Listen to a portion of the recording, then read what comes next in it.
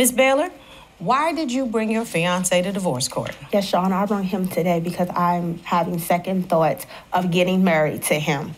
He's been very disrespectful, sneaky, and having selfish ways, and we've been sleeping in separate rooms for over 3 months.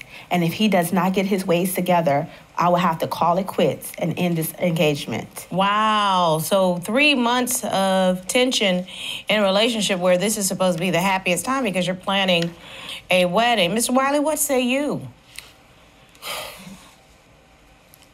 I'm in love, but I'm not perfect, and I want to make it work.